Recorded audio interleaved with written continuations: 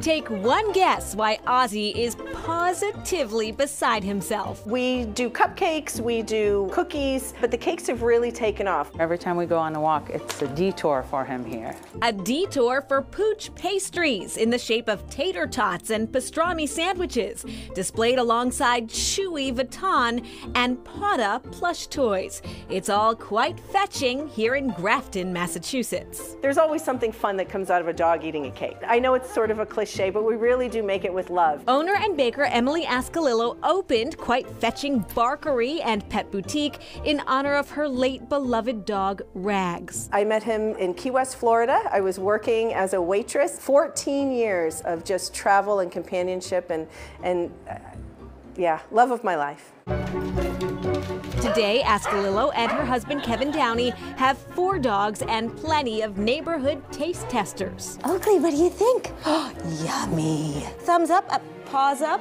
All of the cakes here have minimal ingredients and use yogurt icing and carob instead of chocolate. We use eggs, oil, water, and that's about it.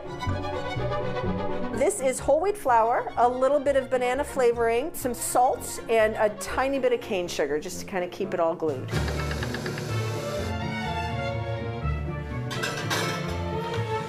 Smells amazing. Yes, look at these. Today's treat, peanut butter filled muffins. Now we know why the dogs love them. Well, not just dogs. Woman comes back 10 minutes before closing, and she's like, I need some more cupcakes. Do you happen to have any more cupcakes? And I said, oh my gosh, yes. Do you have extra dogs? She goes, no, my husband ate them. Gotta try it. It's like a whole wheat. Sweet whole wheat. Perfection. For pet partiers, the Barkery offers a special service. It's something a little nutty about it. Ascalillo's good-natured husband will hand-deliver goodies dressed as a giant squirrel. Sometimes it's just a quick dash across the street to provide icing on the cake for any celebration. All sorts of occasions. Birthdays, though, first birthdays tend to be the biggest celebration. My life has literally gone to the dogs, and I couldn't be happier about it.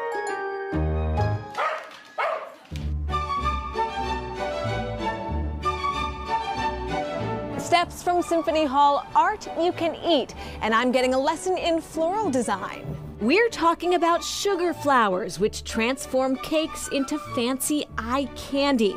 Sugar flowers are a specialty here at Oakleaf Cakes Bake Shop in Boston. Growing up, I did a lot of baking with my mom and my grandmas. Owner and head baker Amanda Oakleaf studied painting and ceramics at Mass Art. There's some mediums that behave very similarly, whether edible or fine art. Oakleaf and her team make sugar flowers with gum paste mixed with marshmallow fondant. The fondant is the sugar dough that rolls out that goes over like wedding cakes and stuff. And the gum paste is more of a very strong like gum gelatin mix. So technically it's edible, but when it dries very hard, almost like a cake cement.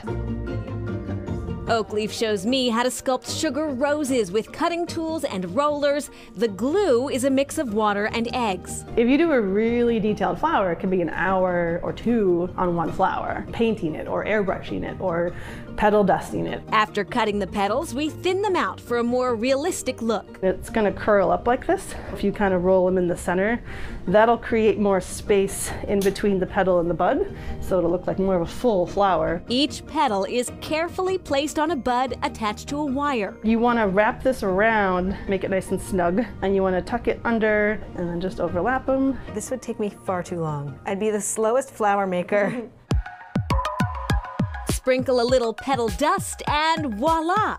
Just don't be shy about digging into this edible art, says Oakleaf. We get the comment a lot like, oh, it's too beautiful to eat.